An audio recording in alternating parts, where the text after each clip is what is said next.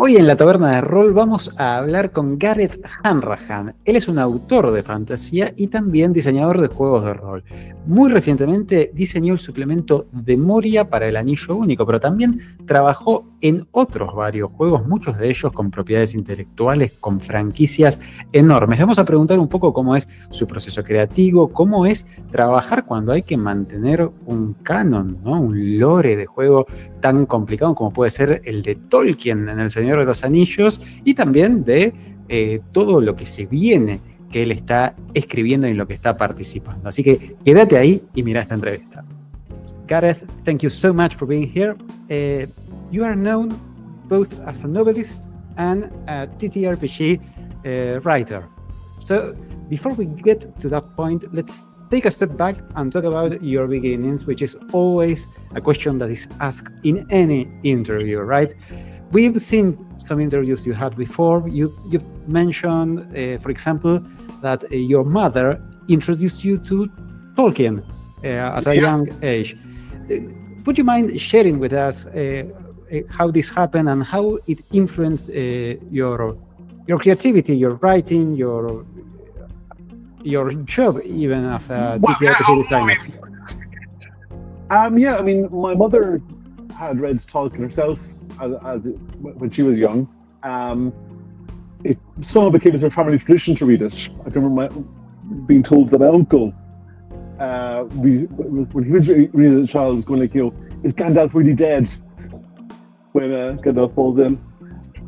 So I read Lord of the Rings when I was 8 or so. And then there was a Tolkien week in the local library, and there were these people sitting around a table with little miniatures, and I now know what character sheet, but back then I had no idea what it was, so I went over like, what's this?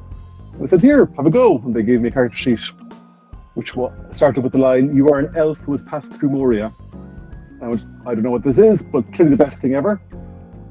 And it took me about a year to work out what it actually played, because this was before the internet and before you could just like Google what a role-playing game is. So I ended up buying this incredibly complicated Iron Crown Prisons war game, which like hex maps and everything. And it spent a year trying to work out, okay, they had character sheets and this is all little dice, so I'm not sure. It's the same box, so it must be the same game. Then finally found Dungeons and Dragons, played D&D and other role-playing games. Went to college, was involved in the gaming society there, did scenarios. Scenarios led to doing some freelance work. Freelancing work led to full-time jobs. Full-time job led to, well, here. So yeah, basically my mother gave me a copy of Lord of the Rings and doomed me for the rest of my life.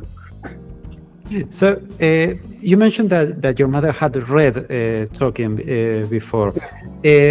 Was fantasy literature common in your family? Was something really present, or was Tolkien the exception in that? I mean, was literature in general something you were exposed to as a matter of speaking when you were young? Yeah, I mean, well, my my grandmother was an English teacher. My mother was a history and French teacher.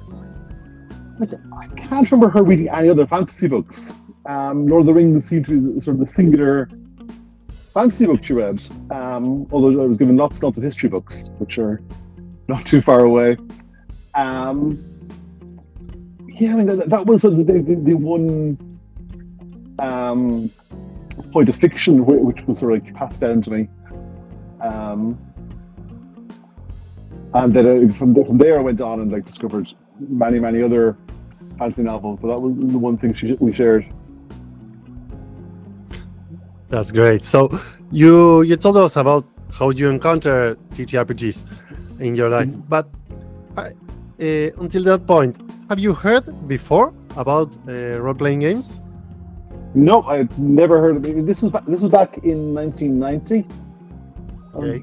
Yeah, so I had no idea that role-playing games existed. I'd never encountered them. And again, it took me a year to actually work out what I'd actually played. And another few months to actually get a group together and infect my friends. But that was the fascinating time.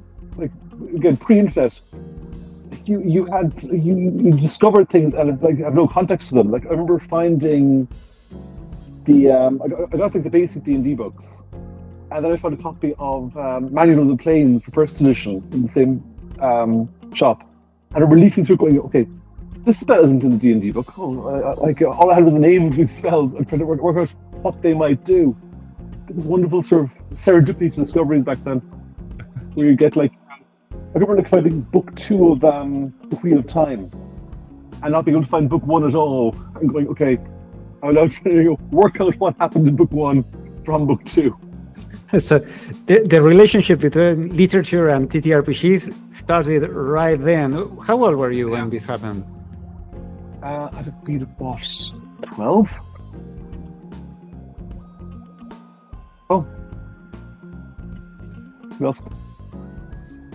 Leon? You here? Hello? Yes. Go ahead. Okay, I thought we lost Gareth. Gareth, are you still with us, or did you... I think we lost him. Let's wait a second.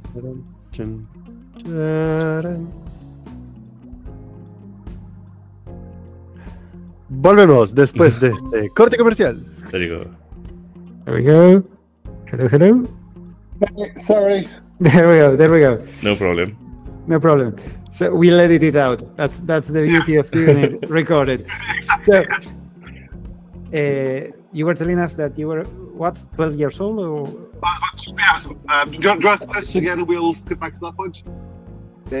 Yes, if you want. I wanted to ask you, how old were you when this relationship between literature and TTRPGs started? When you discovered games and started playing? How old were you? It's been about 12, because it was like the end of, I'm not sure, basically in Ireland you got primary school, which is like up until about 12, and then secondary school. So it was just at the cusp of going to secondary school. So yeah, I've been in 1990, so I've been 12, and then from there on, I was gaming pretty much constantly for many years afterwards. So, you mentioned in some other interviews that you started writing as a hobby while pursuing a real job in computing. What was that period of your life like, and what kind of things were you writing during that time? Well, I got very involved in the gaming society in the university, WarpCon, so wouldn't go there every year, and we had a sort of a slightly odd system where at the convention, basically one person would write, say, the Cthulhu scenario or the D&D scenario, and then you'd have a bunch of tables all playing the same game with like different GMs running it. We somehow inherited from the old RPGA tournament system, which we applied to everything. But the advantage of that was you got sort of good at writing games that other people could run. Like you wouldn't just write the scenario notes for yourself. You'd write up a 20-page scenario with here's how to run it. So basically, we were all writing sort of one-shot mini supplements, and I did a bunch of these for games like Blue Planet and so forth, and Unknown Armies. I went, okay, I got these. They got pre-generated characters. They're basically really relatively easy to run conventional one-shots. I'll put them up online. People can download them, and that got me a freelance gig doing some adventures for Blue Planet for publication. And then conveniently the D20 boom started, and there was suddenly a demand for freelancers. So I started doing stuff for any company that would hire. Like I was doing stuff for Alderac, for White Wolf, for many different people. So yeah, I've always been good at sort of I can write in many different styles and different games. So I was able to try my hand to lots of things. So during this time, did the idea of making it in the TTRPG industry ever cross your mind, or you just was doing it as a hobby? It was just happy. I thought I was going to be sensible and like get a real job in computers, as I said. My uncle is a playwright, so I'm sort of familiar with the somewhat precarious life of being a full-time creative. And I went, no, that seems really stupid. That's a silly thing to do. I get a real job doing computers and keep the writing off to one side. And then the real job in computers went away, and it was very boring anyway. And I thought I would last a few months, but managed to keep going. I got a full-time job with Mongoose Publishing, came up soon enough that I was able to jump onto that. But yeah, there was never any planning or sense to it. So let's talk about that turning point, because you mentioned in some of the interviews we reviewed that moment when you lost your job at computing, your boring job, as you mentioned just now, and that moment when you made the jump to the industry, right, to the hobby. Why did you? How was that one? That moment? Why did you choose to make that jump to pursue writing, even knowing the difficulties of the creative endeavor and everything? Because the story could have been very different if you had chosen the safe choice, right? The safe, the boring choice. Yeah, I mean, I was. I don't think I ever made a sort of decision to go, I will do this. It was always sort of, I'll give it a go for a few weeks. I assumed basically that I would take a month or two off and then go back looking for a job. And so I was I had a few bits of freelancing lined up. Then Bruce Bow got me got a third of a book doing stuff for the old 6th edition Gamma World D20, doing monsters for that. And so suddenly a chunk of cash from that, which covered rent for another month or two. And then I just kept picking up bits of freelancing. And at every point, it was like, okay, after this assignment, I'll go back and get a real job. There was never any plan. It was always just like, what am I doing this month? No, I'll do some more writing. And just sort of snowballed from there. I mean, the turning point really was getting a full-time gig with Mongoose, because that kept me going for several years afterwards. And yeah, that was an unexpected but very welcome change. So something I think something that you have mentioned is the importance of writing consistently. We heard you saying, and even if the initial work isn't great, because you can always polish that later. Have you always held this view, or is it something that was developed over time? I think I've always been very good at sort of sitting down, doing the work. I'm terrified of deadlines, so I try and get I'm not the sort of person who does everything the night before. I was always a very good boy and did my homework well in advance. And then Mongoose had a very, very intense schedule. At that point, they were basically doing a book a month, which was, in retrospect, insane. It was 70,000 words a month was what was looked for. But that was a fantastic training period, because it taught discipline and focus, and you would have to sit down and write your 3,000 words a day or whatever. And while it was punishing, it was also a very, very good set of skills to develop at the start of my writing career. Was this time, or have you worked this before, getting yourself to write consistently? Was this the time where you focused on this with what you're telling us? No. I mean, I'd always been, like, I always been quite a bit. Like, I just like, either freelancing or scenarios or just like, my own campaign notes, which at that back then were voluminous.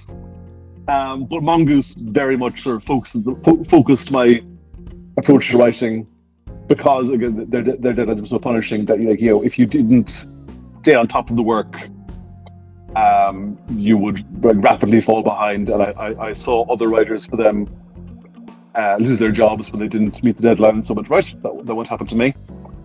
I mean, at that point, I also started playing World of Warcraft, which, in retrospect, very, very bad plan. But yeah, no, I just got into the habit of basically, okay, I need to write X thousand words per day to meet this deadline. I will get out the spreadsheets and I will track how much I'm doing. I will not fall too far behind. I will build in a bit of a buffer. And at that point, or at this point, it's pretty much sort of second nature to me that I haven't seriously missed a deadline in some time. He said, hubristically inviting you. So, continuing with the writing, you also said that you don't believe in writer's block, at least in the way that most people describe it. Mm-hmm. How do you deal with what most people call writer's block? Well, again, partly it's the whole precariousness of the full-time writer, where if you get blocked, you're not going to get paid, and if you don't get paid, then bad things happen. The great thing about role-playing games, though, is, well, there are some great things about them, but among the many great things about them, number one, it's very varied work. Like, if you're doing a novel or something, you get stuck on a particular scene or part of the storyline, then that is basically the entirety of the novel. The characters need to move past that point. You need to get that plot working. If you're stuck, you're screwed. In a role-playing game, if you're doing a supplement with 10 chapters in it and you're stuck on one chapter, you've another 9 which you can work on, and because they're not dependent on, or they're not as utterly dependent on that chapter. You can write if I'm doing, say, a supplement on I'm blank on all concepts, whatever, on dragons. Then if for some reason I am stuck on dragon layers, I can go off and write about dragon treasure hoards or dragons at war or dragon spells. I can there'll be something else to work on. And the other thing with role-playing games is, because they're functional, they have to do something at the table. You have to give useful information to the GM. Even if you feel your prose is stodgy or dull or just terrible and you hate yourself, you can at least go, okay, this is terrible stuff, but at least I know I can write something a GM can use at the table, and they will be able to make it good, even if what I'm giving them is kind of terrible. And then you can go back and polish it later on. But it's just, you can always find something to do and work out a role-playing supplement, whereas with other fiction, it can be trickier. I mean, writer's block, I think, is half lack of confidence and half lack of knowledge of what you're doing. And role-playing games, you know what you're doing because it has to be useful, and the confidence you just fake until you have text on the page. So, let's talk about another subject that makes the adrenaline pump, right? That is working on projects that belong to some franchise, some intellectual property, right? Like you've worked in many of them, most recently the One Ring, for example, or Babylon 5, Conan, etc. What challenges does a TTRPG writer face specifically when working on something that has established lore? I mean, for example, how do you stay creative when you have to also stay true to a source material? Yeah. It depends often on the source material. I mean, the first thing to do is you have to find something you love about it, no matter what it is. You have to basically work out what the appeal of that property is, both for its existing fans and for you, and they have to be exactly the same. So, for example, with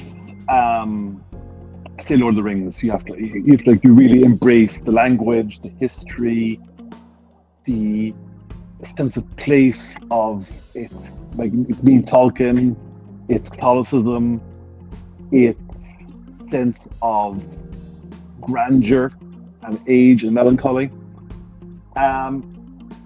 With other properties, they each have their own things that appeal to the existing fans, and they have to find the things that you really enjoy in them. And then it's just a question of mastering honestly absorbing all the lore. There will always be fans who know stuff better than you, but you need to basically get the basics right and know where to do the research, what to drill into, what sources to consult. You have to do your homework. And then again, to go back to basically the idea of role-playing games being useful at the table, the other thing to keep in mind, that you're writing a game supplement, it has to be useful. The adventure has to involve the player characters, it has to be logical progression, it has to basically be flexible enough for the GM to run it, but also really emphasize the selling points of that particular IP. So if you're doing a Tolkien adventure, it has to be epic, has to be high adventure, it has to basically emulate stuff in Lord of the Rings. If you're doing Babylon 5, it has to have the right, it has to show off various aliens, it has to be politics, it has to have allusions to the first ones. If you're doing a Conan thing, it has to be bloody and action filled and feel like Conan. If you're doing a Star Trek, it has to be a moral dilemma of some sort, it has to be exploration, it has to basically be a little bit cozy. So you're trying to basically balance the unique appeal of the IP and the functionality of the role-playing game, and also get all the facts right. The other challenge, of course, is dealing with licensors, and it depends very much on who they are and what the limits of the license are. Because Lord of the Rings has its own particular set of things you can't touch, and can sort of you can sort of hint at stuff that isn't the license, but not the rest directly. Whereas like Babylon 5, it gets trickier because the person who invented it is still around, and you have to be careful what you can invent, and when to invent new stuff, when to go off and ask for guidance, and also you got the risk of more role-play games tend to be the lowest tier of licensing. No one really cares about role-play games, so if a new TV series of Babylon 5 was got made, that could potentially run roughshod over what we do for the game. We could frantically running catch up. So I'm going to talk to some other spooky thing about writing. Many writers experience imposter syndrome, and you are not only writing original work, but also, as we just speak, you work by contributing to massive franchises and with passionate fan bases. You just told us a little about that. In one interview, you mentioned checking the reviews of Moria anxiously. Mm-hmm. How do you handle criticism and manage that possible imposter syndrome in your career with all of this that you told us? Yeah. Do I manage it? Do I manage it poorly? I mean, I think, and this sort of goes back to what we were saying earlier about discipline. You have to, if you know that you have to write 2,000 words the next day, then you go and do that. Even if you're terrified, even if you're feeling depressed about reviews, the work is still going to be there if you're willing to do it. So, I mean, people say don't read your reviews, be careful engaging with fan responses and so forth.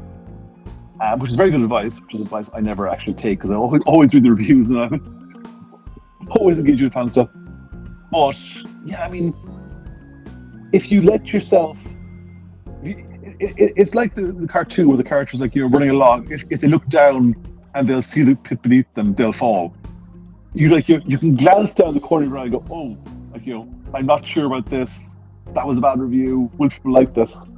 But you just keep charging on. You have to delude yourself and sort of split your mind, so you can go. Okay, I'm aware that that there's a lot of criticism of this, or that this is a very, very high-profile project and it could all go horribly wrong. But you just keep charging ahead, going, okay, I'll write the next section of this.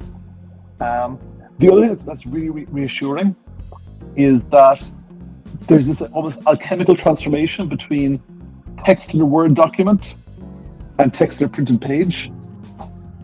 And if you're like, I'd write a document and I'd go, oh, this is kind of okay. And then you get the actual, book, for example. And stuff that was just 12-point Times Roman text suddenly on nice paper and there's lovely art around it, nicely laid out, and it reads so much better. So you sort of at this point I can sort of trust myself, going okay, it's only okay on the page in front of me, but I know that when it's actually printed, it'll just be somehow better writing.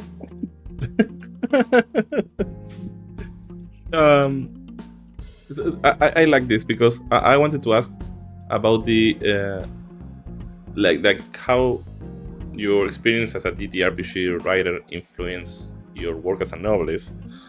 You also mentioned that you knew how to jump for the writer's block in TTRPG writing, and how to affect the novelist writing.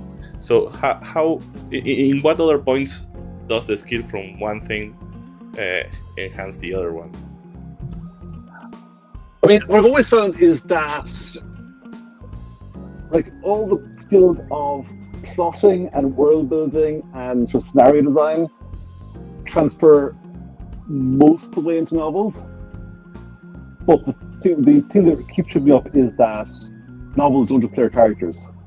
With a TTRPG, you're creating it as a writer. You're not only creating it in consortium with the players, just games master in there. I'll provide some text, the games master will interpret that. Their players will provide input. It'll all be the sort of rich interactions and various elements. Whereas the novel, it's just the writer. The reader is there, but the reader's pretty much passive. They're not giving anything back. So it took me a long time to work out how to sort of drive my own novels, so to speak, and or drive my own narratives, which became novels, and not rely on that whole interplay between GM and players.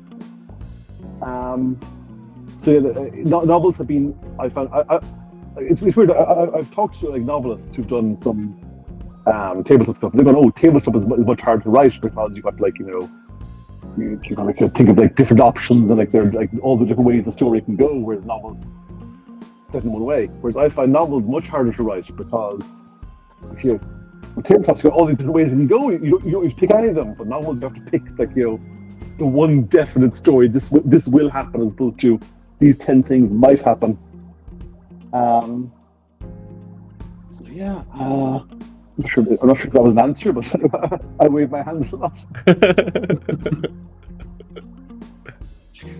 So I wanted to ask you something. It's a bit of a follow-up question to something you said. We'll talk about this interplay between novelist and TTRPG writer and novelist. You mentioned it in a lot of other interviews, and sometimes when someone is interviewed a lot, and we watch a couple of your interviews, I know that this can get a little bit stale. So I wanted to ask you if there is any medium or any genre or any other part of writing that you are interested in, perhaps in exploring that you haven't yet? For example, one might mention screenwriting or writing for video games or that sort of things. Is that something you have in mind, even if you are not working at the moment?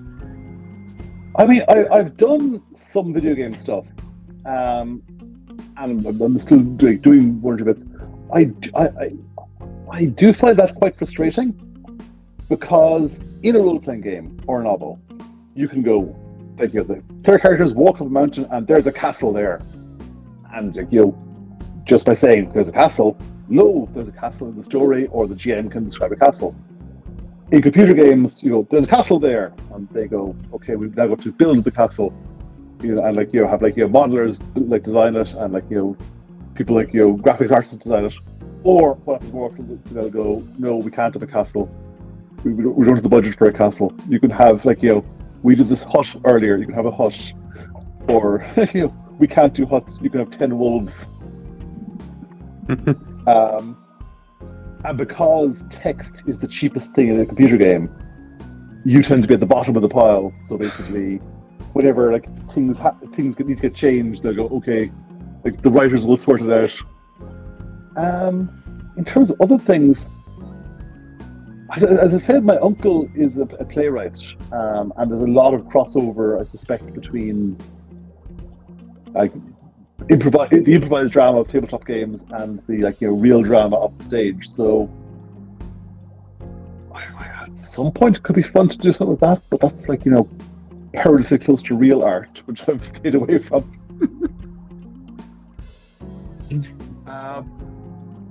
What else? I listen to a lot of podcasts, so I should try doing something podcasting at some point. Everyone else seems to be doing it. So, in many of your projects, there's a significant historical influence, such as the Dracula dossier for Night's Black Agents and the Morelos connection for Delta Green. You've even mentioned drawing inspiration from Cold War Berlin for your city in one of your novels. How do you approach incorporating history into your work? How do you start with the historical event itself, or do you seek out historical parallels to fit your narrative? Basically, I just read an awful lot of sort of pop history books. Like, I just, like, wander into a bookstore, grab, like, you know, move the camera over. Like, that whole bookshelf is all just random history books, and you get it, and, like, you know, there'll be no real structure to it. Just like, you know, oh, that, like, you know, this book about, like, you know, the zoo in the Tower of London looks interesting, or this one about the history of postal services. I just grab them and, like, read them, stick them on a shelf, and then, like, months or years later, I go, oh, hang on, I could potentially use that. I mean, you've clearly listened to lots of my other interviews, so I will bore you by repeating my anecdote about creativity. Whereas my theory is that, like, that creativity is basically bouncing two ideas off each other. So basically, if I have this, like, you know, library of random historical bits, they can be one idea, and then it's like, you know, take some fantasy thing and bang them off that. So I might go, you know, grab a random book. So we've got Paris Between the Empires, 1814 to 1852, which I haven't read. I think I may have inherited this from my mother. So I like, you know, read through this. That's e-commune, isn't it? Anyway, sorry. But, like, I've got this idea for a novel, actually, which is set in a sort of quasi-magical version of Paris. And if I was doing a novel, I would, like, read through this book, read through other books on Paris, and then the concept of the novel is that there are these characters who can basically enter dreams and like, you know, spy on people that way, and so like spies. And I would basically take the idea of dream spies and all my powers research and bang them off each other until something sparks. So yeah, there's no like, you know, like, you know, I wouldn't start with history necessarily, but I would just have this like arsenal of little bits of history I vaguely know, and then when I find some like genre idea I want to deal with, I would like, you know, go back to that arsenal of history books and go, okay, which of these might fit, and bounce them around until something works. So let's. I wanted to delve into the subject before we change radically about what we're talking. Let's delve a little bit in the depths of Moria, one of the latest books you've written for TTRPGs. How was the process like for that book? Because you also mentioned that you always wanted to write this, but what we didn't know, and you mentioned it when we started this interview, is that you even played a character that passed through Moria in that first game you had. So how was the process? How did it start? When did the idea? When did it? When was it first proposed? Sorry, and walk us through it. How did that work? Well, as I said, like my very, very, very, very first role-playing character was an elf who'd gone through Moria, so you could argue I've been preparing for this since 1990. More prosaically, I mean, I think once you have the Lord of the Rings license, you're going to do a Moria book. Moria is just so iconic, so fundamental to the not just Lord of the Rings, but to the entire TTRPG genre. I mean, it's like, you know, the first dungeon that you're kind of going to do a Moria supplement at some point in the line, just because everyone expects you to do it. Then for the first edition of the One Ring in 2007, I actually wrote a Moria adventure to that, which was going to be a sort of follow-on to Darkly Mirkwood. And that was basically, we were going to be playing specifically Balin's expedition. So basically, the first chapter was basically set up the expedition, traveling down through Wilderness, you get to Moria, and then the next 5 chapters are basically one per year of the adventures of the expedition as they're going through Moria and expanding the colony, and then orcs come up and it all goes horribly wrong. And the plan was to give a blank Book of Marzable handout so the players could write their own history of their colony. And then Cubicle 7, the license moved away from them. There was second edition, and second edition took a different approach to adventures. And also the text, I belonged to C7, so I had to start again from scratch. Because I'd already done all the research, and they said, okay, you can basically do it again. And this time the design goal was to make something a bit more flexible. So instead of you have to play Balin's expedition, that would be just one of the many options to do it as a one-shot, do it as a long adventure in a campaign, do it as a full campaign. Not necessarily, you didn't have to be dwarves, you could be other people going in there. So that was the design brief, basically a more flexible approach to Moria. And then in terms of actually like designing and writing it, a lot of it was just like, you know, what's usable at the table, or something that's used at the table.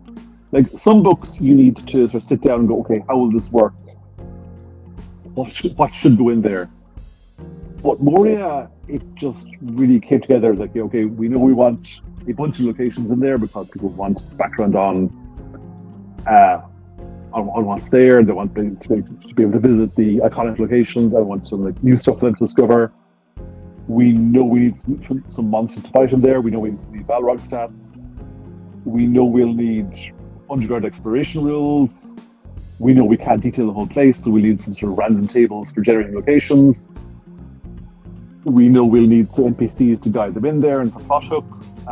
Okay, that's 200 pages, that's length of the book. There was never really any debate about what was going in there, just sort of like, all came together very, very naturally, which was always nice, because there are some books where you're spending ages trying to work out how it'll all fit together, and some books just, it's kind of obvious, and Moria was one of the kind of obvious books. So then after that, it was just a question of working out what the various locations were, both the ones that mentioned in the book and the new ones we want to add. Writing up drafts of the rules for Francesco to bless or rewrite, depending on his mood. And and just delving deep into Tolkien lore and every possible mention of dwarves anywhere he's ever written. You mentioned something interesting. You talk about the design goal, but I wanted to ask you about your design philosophy. If you compare your early work to what you are doing now, what has changed and what stayed consistent? Ooh, that's interesting.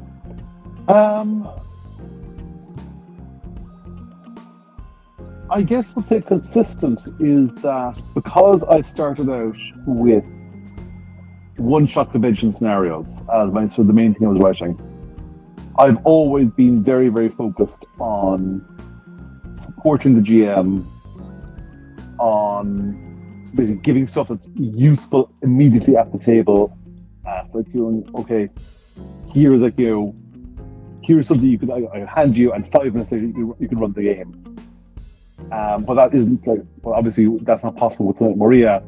There's still an emphasis on here's how to make it exciting for the players. Here's here is stuff that you will be able to bring to the table fairly quickly. I'm not good at writing the deep, obscure background that will never get used. I tend to really focus on what's useful immediately. And similarly, in terms of mechanics, I try and be simple. I'm not a fantastic mechanics designer by any means. In terms of what's changed, I think mainly that I just had to learn that what I like in games isn't necessarily universal. And let's go back to what we talked about with licensed IPs, but any game, if you're writing for a game line, you need to work out what the fans love about it, even if that's not what you like. So, for example, with Traveller, which I was doing the I had to make myself care about trade rules and ship design rules. With Conan, for example, I had to really, really care about combat maneuvers and that sort of thing. I basically learned that each game has its own appeal, and you need to identify what that appeal is and celebrate it. That you can't take one approach to all role-playing games, because if you do, you basically just rehashing one game within another, and it won't work there. Each game has its own unique traits. You need to basically know what those traits are and embrace them. So I want to make a little follow-up question. You mentioned that one of the things you learned is that perhaps what other people like about games is not necessarily what you like, of course, no? So I wanted to ask you, what genre or what kind of TTRPG style, product, etc., comes more natural to you? If you had to say, well, what I personally really like, I mean, I can write about many things. Yeah. I'm a writer, I can do it. But if I had to choose for my own games, what really feels at home, what is it? I would tend to go for either lighter, more humorous games, or what I have a terrible habit of doing is I can run a fantastic one-shot with really intricate plots, but if it's a two-shot, we're in trouble because I will forget all my very intricate plots in between sessions. So if a game's going to last 4 hours, I can spin a fantastic 4-hour session. If it's going to be 8 hours, it's going to snag a bit. I will like you. I will just like you forget all the webs I've created because I'm bad at writing stuff down in the middle of the game. I tend to be fairly improvisational when running a game. So like sort of light, not necessarily light-hearted, but certainly fairly free-spirited games. I think that's what it means. That said, I've learned to appreciate all different styles of play, so I will absolutely play almost anything. I would be equally happy doing a really, really old school dungeon crawl as playing some very, very weird and light indie game. And where do you see the TTRPG industry going in the next few years? Do you see any trends? What would you say from the inside of the industry? What can we expect in general? I don't know. I suspect I'm probably the wrong person to ask.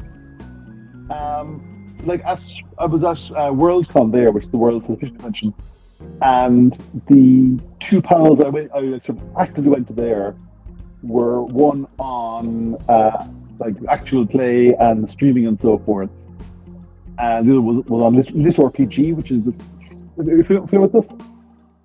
Lit RPG are basically novels set in games, but that have game stats in them, and it's this growing genre of fantasy books, but which I hadn't really encountered before. The biggest change in role-playing games in the last couple of years has definitely been Critical Role and all the live video play and so forth. I'm still haven't really got to grips with either how I feel about that or how best to use that. So and if I'm playing catch up, then I'm not going to be able to answer that question very usefully. The other big change recently seems to have been a sort of move towards solo play or move back to solo play,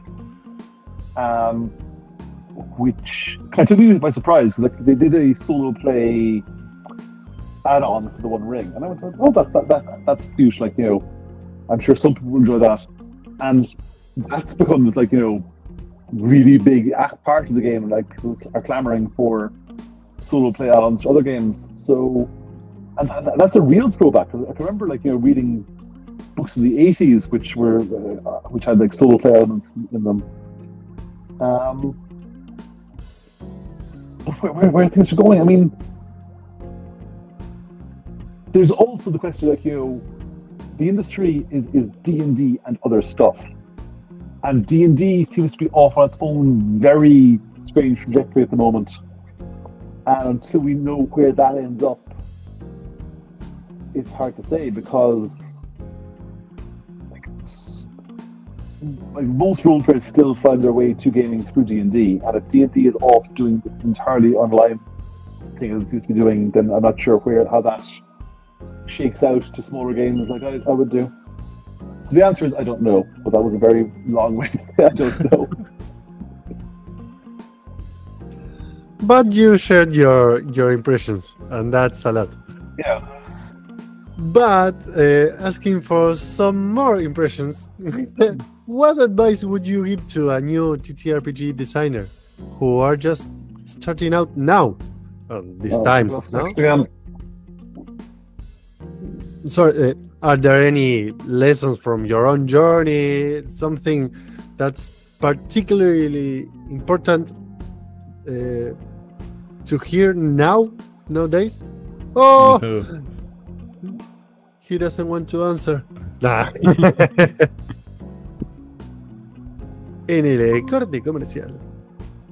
Hello. Hello? Sorry, connection out again. Sorry. Yes, Ah, yes. it's okay. If you Puel- don't want to answer, it's okay. well, ask the question again, so we can use the. Yes. So, following up, what advice would you give to a new TTRPG designer who's just starting out now? Are there any lessons from your own journey that you think are particularly important for them to hear? I mean, partly the answer is no, because it's been so long since I started that like everything has changed at least 2 or 3 times. That said, I mean, in a weird way, how I started out what is now being formalized as the various community content things for, like, you know, Cthulhu or the Free League games, where basically you can go on to drive through and download their templates and do your own little sort of fan supplements. And that's a good way just to sort of get experience with publishing and writing and the discipline of creating notes that other people can use, because the big challenge of role-playing game writing is always just like you're producing usable material that basically you're not writing to entertain a reader, you're writing a functional text that's supposed to be taken by a GM or players and used at the table. And that's a particular set of skills. Like you can write very, very flowery, evocative text that doesn't actually help the GM. And if you want to write evocatory text, then go write a story. I guess the other thing is just that, like, things are so much more open now. Like when I started out, like, self-publishing wasn't really a thing. It was just starting out there. Like, I remember here on the Forge in the very early days with one of the Edmonton people. Whereas these days it is much, much easier to be able to lay out your own game, to distribute it electronically. The challenge these days, of course, is just getting attention. There's just like, you know, there's so much stuff out there and people are so distracted, and there's just so much content that getting noticed is the real challenge, and I don't know how to do that. So basically, go write your own stuff, and in terms of marketing and selling them, I don't know. Thanks a lot. Also, do not quit your day job. Wait for your day job to fire you, and then start freelancing. That was my experience. I'm not sure I advise it, but it worked for me, or seems to work for me.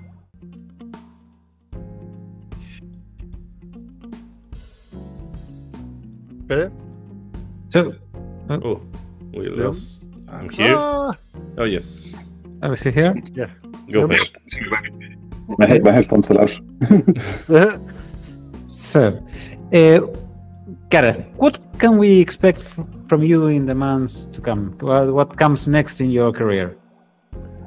Next out is Dagger in the Heart for the Heart role-playing game from Roller Deckard. That's another campaign I wrote, which I wrote in parallel to Moria, which was really handy because I put all the weird ideas in that one.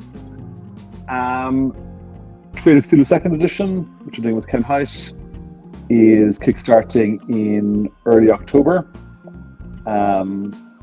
That's basically a polish up and tidy and fairly light remaking of Trail, because Trail works perfectly as it is, and we're just basically making it a bit nicer. And I have another novel out in next May. That's The Sword Triumphant. And I think that's it for stuff in the pipeline. Let me think. Yeah. I'm probably missing some. Oh yeah, there's other stuff I can't talk about, but All right. And then also there's the Paragon Blade, which is the Gumshoe Fantasy 1-to-1 game, which should be out, I hope, by Christmas, but don't quote me on that. All right, perfect. So, is there any place we can follow you on social media? People that are watching the interview, or where can they hear the news from what you're working on? GarethHanrahan.com is my website, and that's sort of the usual sort of central point. Given Twitter, I used to be on Twitter a lot. Twitter is now less useful than it once was. I'm on Blue Sky as well. But yeah, GarethHanrahan.com is the go-to place. And there's a newsletter there if you want semi-monthly ramblings. Perfect. So, Gareth, thank you so much for being here for this interview. We learned a lot. It was really enlightening for us, at least. We delved into a lot of topics, not only through the minds of Moria. So, for my part, thank you so much for being here. Well, Leon, I don't know. Thanks a lot. It was a great chat. It was great chatting with you. You are very fast speaking, but I think we could fit a lot in this interview. Thanks to that. Yes, thank you. Thank you very much for being here. It's amazing for us in Argentina to have the ability to chat with people that actually are working in the industry, since we don't have a lot of people jumping that ship, and we want to push designers from here to the world. So it's great to have your advice. Yeah, no, I mean, Argentina, I've always been sort of fascinated by, because I'm a huge fan of Borges. Which, I mean, I know it's the one Argentinian writer that everyone goes to, but he's very, very good. And he would totally have been a gamer if he'd been around with his Lovecraftian fandom. Yes.